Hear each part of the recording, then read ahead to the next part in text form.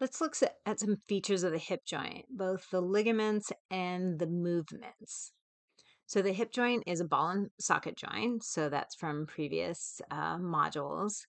It has a spherical femoral head that's convex, and it goes into the concave acetabulum that's on the os cocci.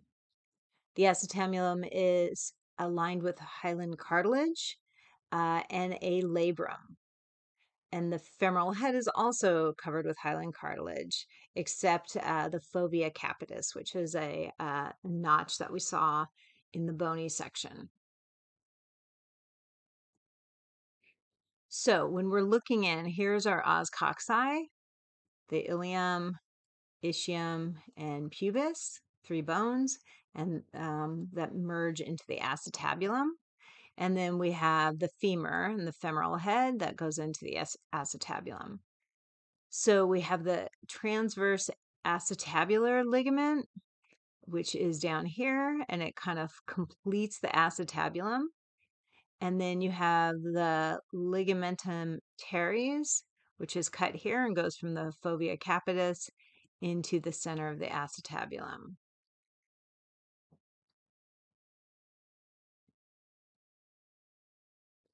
We have 3 ligaments that kind of embrace or completely surround the hip joint when the femoral head is articulating with the acetabulum.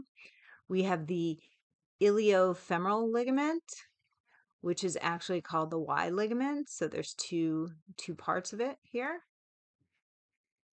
And it goes from the ilium to the femur. Again, ligaments tell you in their name what they connect. We also have the ischiofemoral ligament, which goes from the femur to the ischium.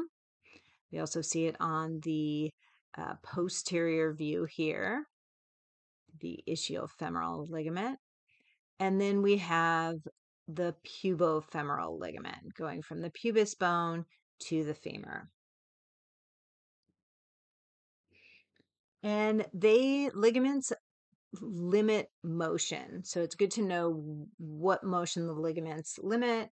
All 3 limit hyperextension or excessive extension. The iliofemoral ligament limits external rotation. So that's rotating if you're standing. If you rotate your toes out to the lateral side, that would be limited by the iliofemoral ligament. The pubofemoral ligament will limit abduction. Right? So abduction is moving your lower limb away from the body, and the pubofemoral ligament is on the medial side, which will resist that movement.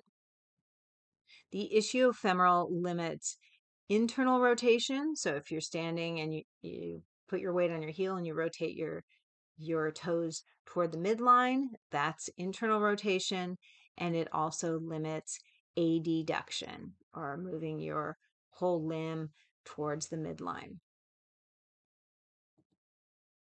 All right, let's look at the broader hip joint movements. And it's also always important to know the movements, because then that's how you will kind of overlay the muscles which cause those movements. The hip joint, it has 3 degrees of freedom, so it moves in all 3 planes. So we have the sagittal plane, which we see hip flexion occur, and hip extension.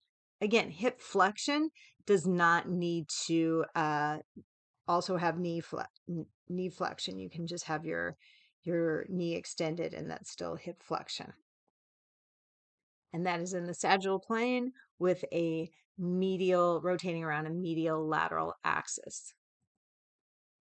In the frontal plane or the coronal plane, we have abduction. And in this case, if you're taking your limb and moving it away from the midline, that is an open chain movement. And we also have adduction, or bringing your leg toward the midline. In the frontal plane again, and the axis is an anterior posterior axis. This might be a little hard to kind of visualize. We're looking down through the vertebra and through the pelvis.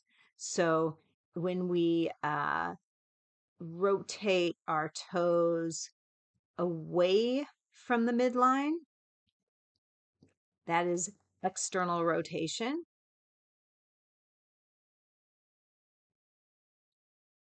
And when we rotate toward the midline, that would be internal rotation.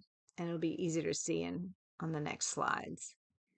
So here we have on the leftmost picture, you have flexion and extension, you have AB adduction, and then you can see you have internal and external rotation. So if you rotate where your toe is pointing laterally, that's external rotation. If your toe points in towards a medial line, that is internal rotation.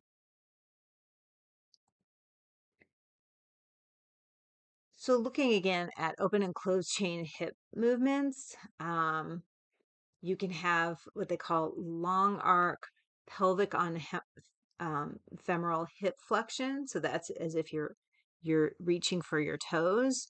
So your hip is flexing and your pelvis is going into anterior tilt.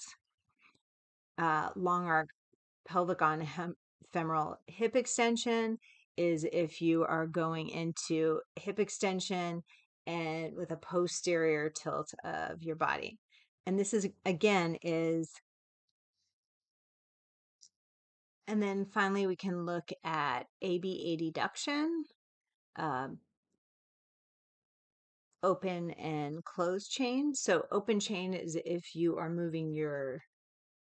lifting your heel and moving your leg away from the midline into abduction and adduction here. Open chain abduction, open chain adduction. If you stand on one foot and kind of like drop your pelvis on one side, say you're standing on your left foot and you drop your pelvis to the right, that would be closed chain adduction. And if you lift that pelvis, that would be closed chain abduction.